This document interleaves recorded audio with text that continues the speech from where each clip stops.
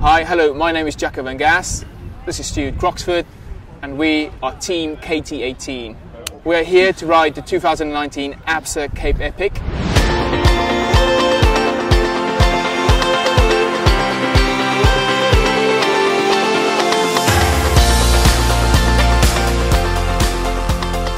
We both were injured in Afghanistan back in, Jaco was before 2009 I think it was, and myself I got injured in 2012. So we both went back into the military rehabilitation, and that's why we've got that unified sort of experience, and that's why we wanted to race, and that's why we're called KT18.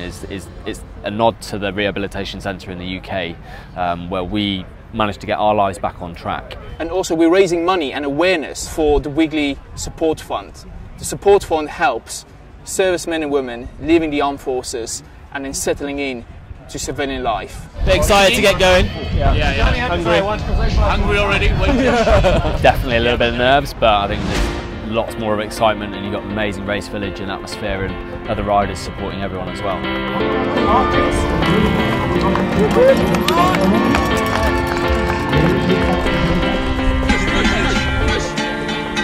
You got it. The issue with endurance and repeated bouts of trauma, especially on a mountain bike race such as this, where there are often unmanicured paths, rough terrain, high gradients and often extreme temperatures, the body takes a lot of wear and tear and a beating. So for our training, what was extremely important is that we knew each other's strengths and weaknesses. There's elements of difficulty that I'm going to be facing with the one arm, and there's elements of Stu. It's going to be quite difficult for him with the prosthetic leg.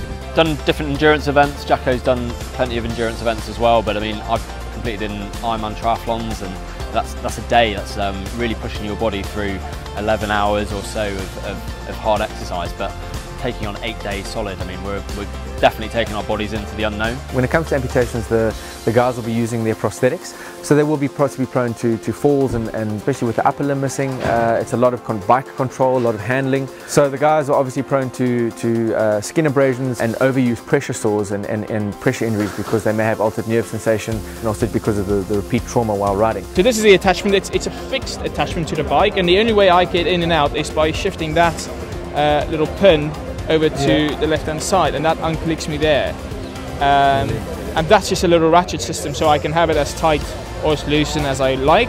Up out of the saddle, moving about. It's not the quickest release. You're going to fall, you're going to go down with it? I'm going to go down with it, yes. Yeah. The game plan is don't fall off.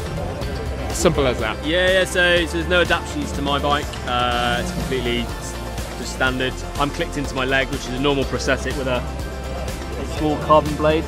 Right. So any walking, hiker bike stuff that we need to do, then that's going to, one, help my stump not decondition throughout the 8 days, and then it's just a normal cleat on the bottom, so when I crash I can get away from my bike. So I fall a bit more than he does. So yeah. That is true. That is true. So I do the falling for the team.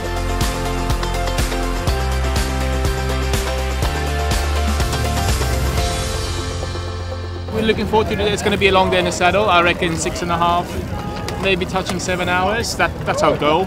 Yeah. But yeah, looking forward to it. It's warm, but it's overcast, so it's perfect riding conditions. Yellow, no.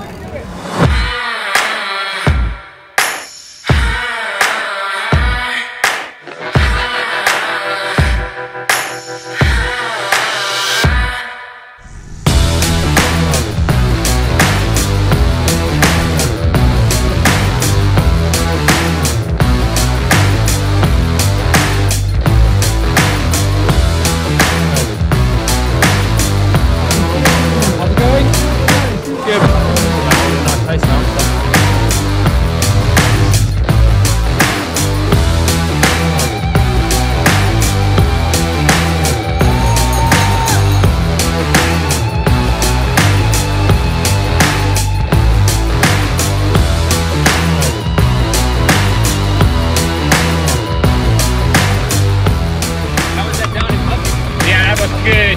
That was lovely, that.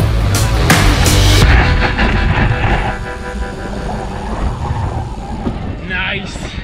Let's welcome them home, ladies and gentlemen. Give them a round of applause. KT18. Well done, mate. Okay, this is nice one. TNT.